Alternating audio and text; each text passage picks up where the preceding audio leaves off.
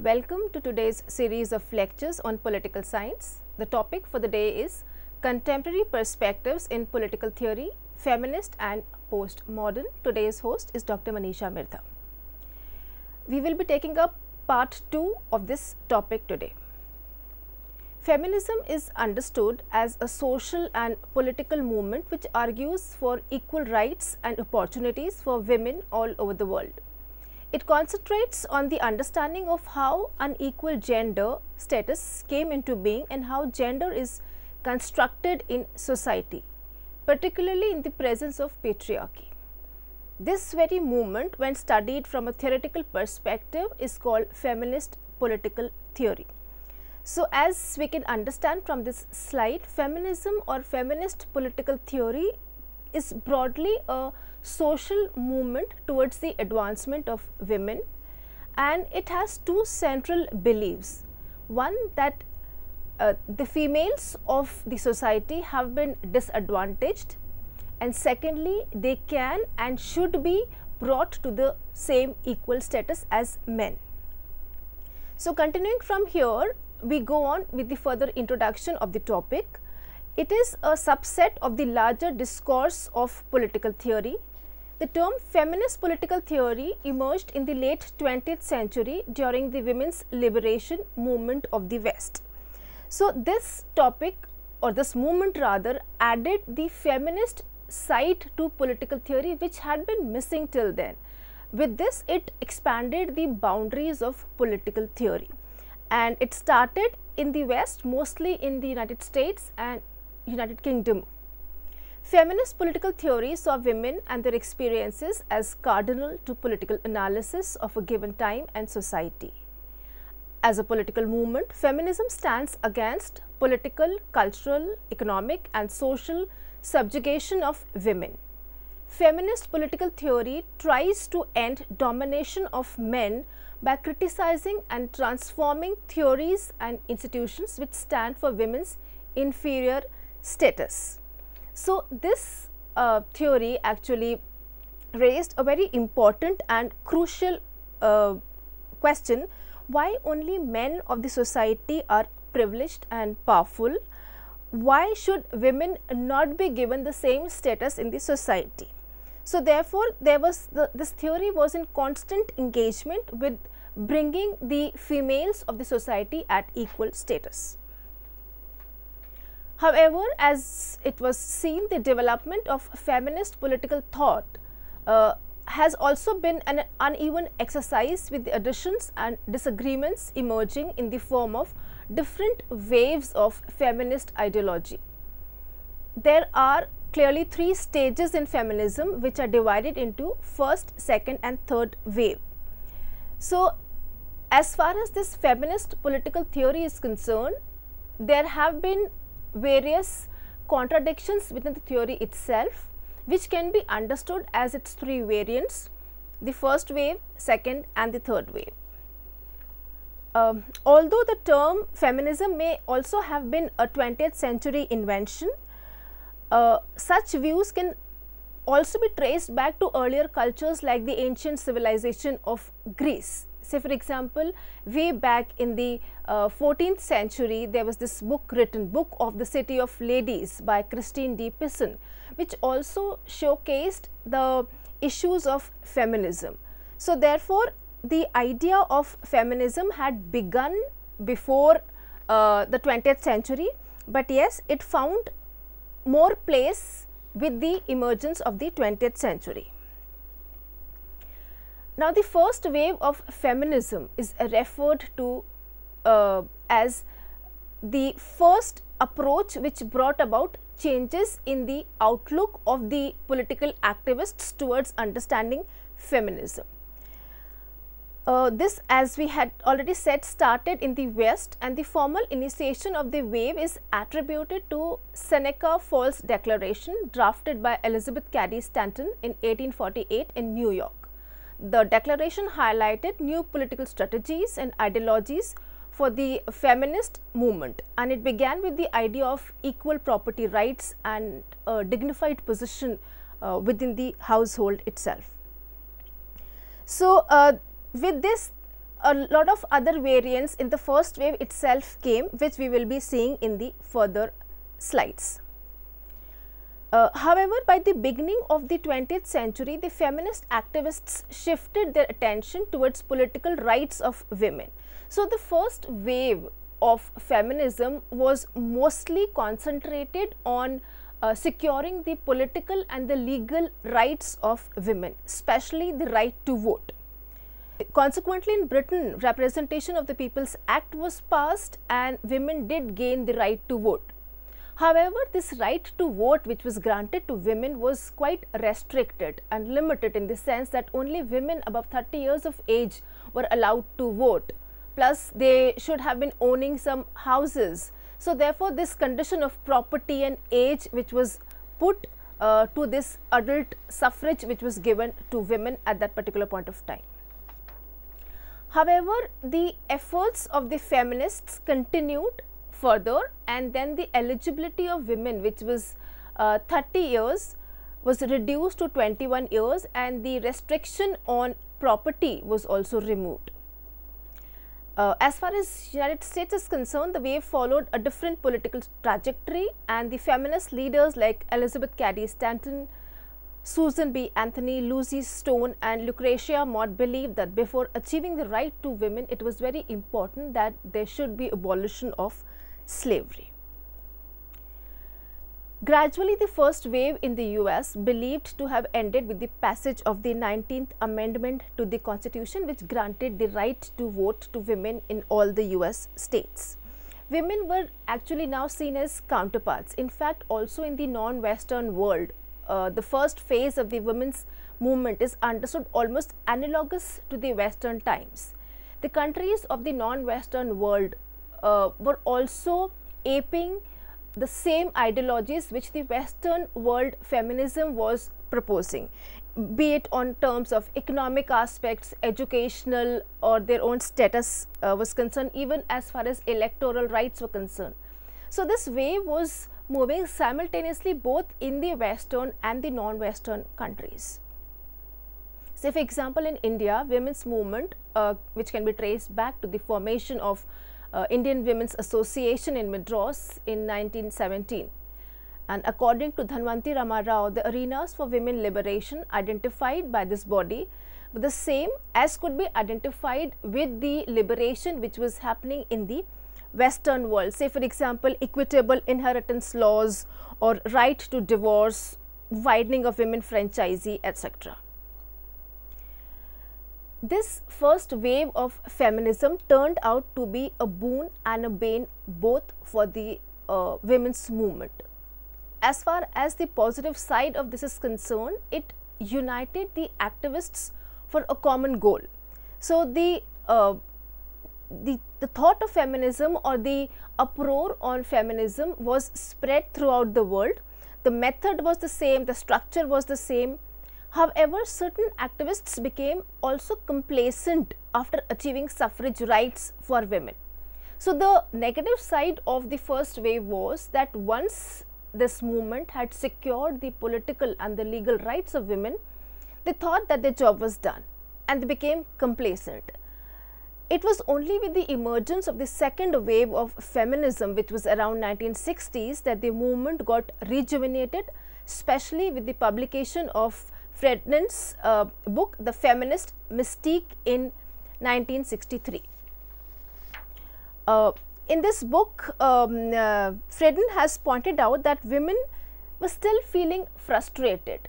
They had gained the political right, but the kind of status was still not at par with the men of the society, and they were confined mostly to the household work. So, the second wave feminism posited that the women question had still remained unresolved despite the political and the legal rights. And with the work of Germaine Greer and Kate Millett, which was earlier concerned with political rights of women, now it got more radicalized to include the other psychological and personal aspects of operation of women.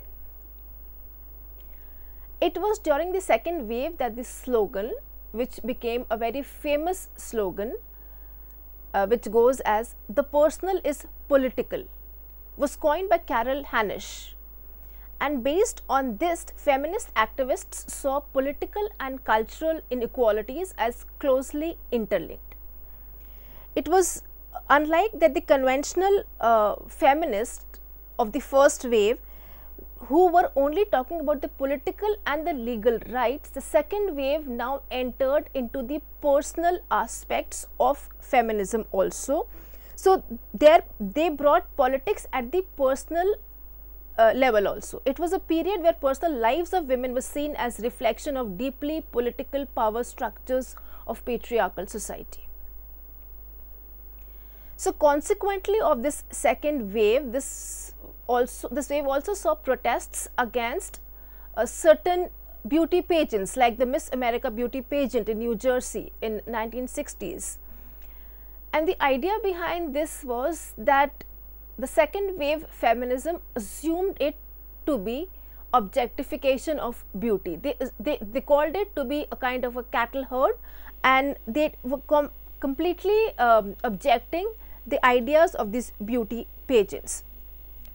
So, while the first wave of feminism was identified mostly with the heterosexual white women belonging to the Western middle class families, the second wave toiled to bring together the countries of the developing nations also, women of a color, women of an ideology, and with this concept of solidarity and sisterhood started. It was believed that women's struggle is a class struggle, just like there were class struggle for the laborers or for any other kind of a struggle which was there. This was also considered to be a struggle of a class, in which women from a social class, in whose case race, gender and class come together to lead to their oppression at the hands of the patriarchal class. The outcome of the second wave feminism was the manifestation of three sets of ideologies, namely liberal feminism, Marxist feminism, which also includes socialist feminism, and the third one being radical feminism. So, what is this liberal feminism? The feminist scholarship developed their political theory with Mary Wollstonecraft's path-breaking work, A Vindication of Rights of Women. So, liberal feminism actually argues for equal access to education for women and men, so that women could also become equally independent and morally as strong as the men of the society in the face of the patriarchal traditions and institutions. And this book of Wollstonecraft actually paved the movement of liberal feminism.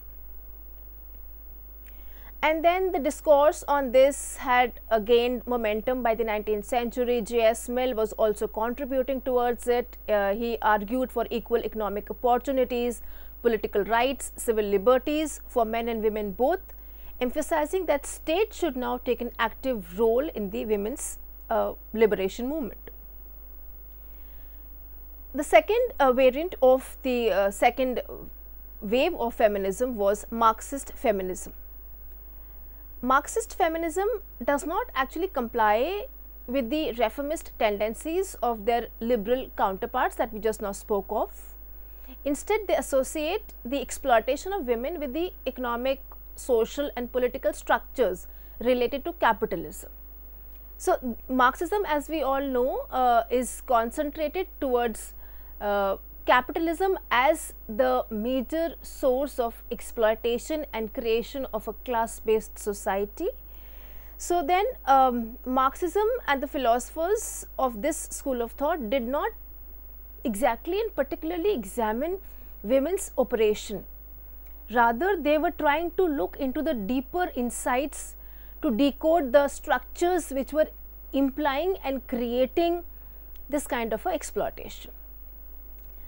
And then adding to the ideas of Marxist feminism, the subset of, we could say, Marxist feminism is this socialist feminism, which mostly talks about two things. One, that yes, capitalism is the primary source of exploitation and the reason for oppression. also the kind of patriarchal arrangement which is there in the society. That was the secondary reason. So, there the socialist feminist, they try to understand that women operation is not just a product of any one system of repression, rather it is a common outcome of multiple forces of discrimination. And then in order to achieve liberation of women, the movement aimed at dealing with these issues collectively, and these feminists organized themselves into women unions like the Chicago Women's Liberation Union to demand justified rights for a dignified living. And the third kind of variant of the second wave of feminism was radical feminism. Radical feminism, which was mostly of in the 60s and the 70s and was more towards raging materialism, stressing the materialistic need of and the basis of patriarchy. So, say for example, one of the ideas that they were strongly opposing was that the decision to marry should be a rational strategy rather than surrendering to a false sentiment. So, radical feminism actually viewed gender as a socially contrived absolute category where masculinity was construed in a complete opposition to the other, that is the feminine. Then we come to the third wave of feminism, which started around 1980s, and the major difference of this wave of feminism was that this wave actually completely subverted the ideas of the first two waves. This theory actually embraces issues of gender and sexuality as course, which includes questions of variation in gender, transgender sex positivity, postmodernism, post-structuralism, and likewise. So, therefore, women from the third world countries also became a part of this, and this broadened the horizons of feminism. In this way, many ideas of gender and heteronormativity were practiced by the activists of the previous two phases of feminism were completely denied and inverted. For example, the contemporary activists assumed the fashionable display of attire and likewise, which was earlier shunned by the previous two schools. This wave of feminism believed that it was possible for women to be both fashionable and intelligent. So, they brought a new face to the idea of feminism. They saw ideals of feminine beauty as empowering with their chosen subjectivities, and instead of seeing them as repressive objectification by men. This was observed as a result of professional status and achievements of women made possible by the efforts of the second wave feminism. And in this entire battle of third wave feminism, internet also played a very important role, because information was now not limited to boundaries. Internet helped women overcome the geographical boundaries in expressing solidarity with women in the developing world and women of color also. So, therefore, the political approach of the third wave was more inclusive, multifaceted, multicultural and global. And the outcome of this were the cultural feminism, black feminism and postmodern feminism. Cultural feminism again has some similarities and dissimilarities with radical feminism. They agree that freedom of women begins in the rejection of the maleness of the society, but they relegate material reality to the periphery of their experience. So, femininity was something to be celebrated of, not to be hidden. Femininity was not an encumbrance, it was not a burden, it was something which had to be proud of. So, therefore, this is a change which was brought by cultural feminism, and feminists like Robin Morgan, Andrea Dworkin and Florence Rush did make a distinction between femininity as identified by the patriarchal order with virtues like submissiveness and passiveness, vis-a-vis the natural characteristics of female nature, which could be loving, caring, nurturing and egalitarian. So, this feminism argues for the preservation of gender distinctions.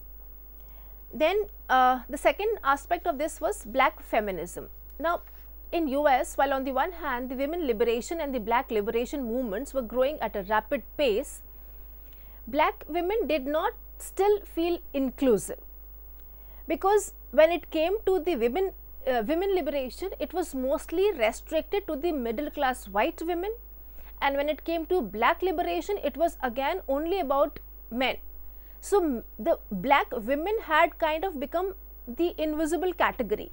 So then came this black feminism, and this movement developed as a separate movement to the response of the problems which was created by the by this category of people. The movement called for stretching the individual capacity of women as well as cared for the flourishing of humanity.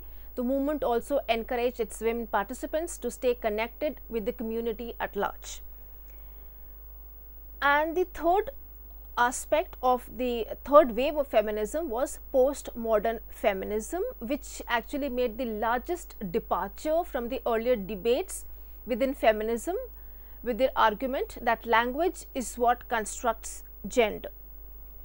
So what they mean over here is, like, say for example, the experiences matter. Postmodern feminists assume that the modernist conception of feminism was only emphasizing between the differences which are there between men and women, but there could be differences between the women themselves and the kind of experiences that they had of the exploitation that they were a part of.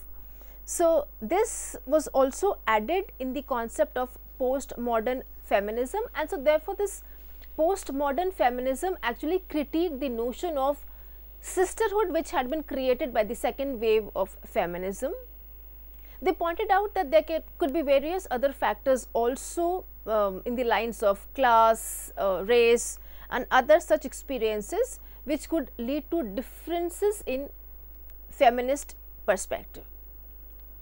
Postmodern feminist perspective was in fact for everyone. Feminism was not just also for women, it was anyone who experiences exploitation due to their gender, due to their class, category and the like. So postmodern feminism is trying to explain that women can empower themselves by acquiring knowledge about the social and political factors that would actually shape their lives, and like for example, women can learn about racism, sexism and other forms of exploitation, and this knowledge can be used to challenge the structures of exploitation. Postmodern feminism has also been criticized a lot for its lack of attention to structural issues. However, it has also been praised for its inclusiveness and the kind of multifaceted global picture that it brought to feminism. So this was the second part of this topic. So let us now try to sum up what we understood today. At the beginning of this lecture, we tried to gain an understanding of the word feminism, which is actually a social and political movement, and which argues for the equal rights and opportunities for women all over the world. This feminist political theory is a subset of the entire discourse of political theory and added a new dimension to the idea of political theory. Feminist political theory actually saw women and their experiences as very important and essential for the emancipation of society. This feminist political theory has had various waves within its understanding. There have been, broadly speaking, 3 waves of feminism. The first wave of feminism focused on liberating women from the clutches of patriarchy. So the first wave of feminism was something which strongly fought for the legal and the political rights of women. The second wave of feminism extended the domain of feminine politics against the sexist ways of men to provide the private lives of women, giving rise to various political ideologies. So, therefore, from the second wave of feminism emerged the ideologies of liberalism, radical feminism, Marxist feminism, and likewise. And then there was this third wave of feminism that we spoke of, which actually presented a dynamic critique to the feminist political trends, which had been there previously by the previous waves. And this wave actually acquired a more global, multifaceted recognition by giving inclusive ideologies. And as we have said before also, though the concept of feminism or feminist political theory has been a 20th century creation, work on this had been done in the earlier civilizations also. The first wave of feminism that we have spoken of, which brought the political and legal rights to women, they worked on the women's suffrage, but there were various restrictions to that. The age limit was there, the possession of property was there. So, with the work of the first wave feminists, the age was also reduced to 21, and the restriction of property which was attached to it was also reverted back. The second wave of feminism posited women question that had remained unresolved. So, despite the legal and the political rights which had been gained by the first wave of feminism, the second wave of feminism actually spoke of the slogan that personal is political. There were inequalities at the domestic level, at the household level. The status of women was still not dignified. So, the second wave of feminism fought for that, but at the same time it was against certain expressions of the society, say for example, the beauty pageants which were there. So, the second wave of feminism was constantly against such objectification of beauty. It spoke of liberal feminism, it spoke of Marxist feminism, it spoke of socialist feminism and radical feminism also. Then we spoke of the third wave of feminism.